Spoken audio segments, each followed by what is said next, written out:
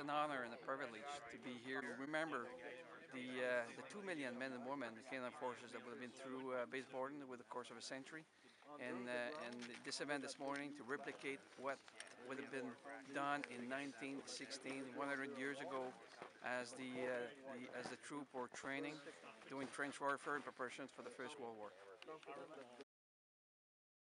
The practice of the festive dinner that we have once a year, where the officers and the senior and the commission members serve the troops, the soldiers, is in memory of this tradition of serving the troops throughout the course of the century, and that became a morale booster for the troops because the conditions were very, very difficult there. Meals repetitive and hunger often the companion of fear and fatigue.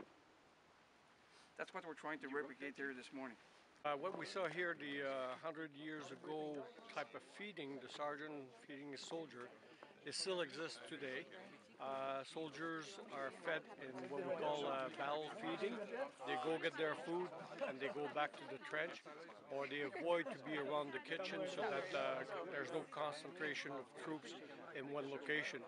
So eating a stew like this in the middle of the field or in the trench, it still occurs today. Had some of this, and this is not the second time, but this is one of the best time, I should say, because it's more tasteful than some of the other time I had.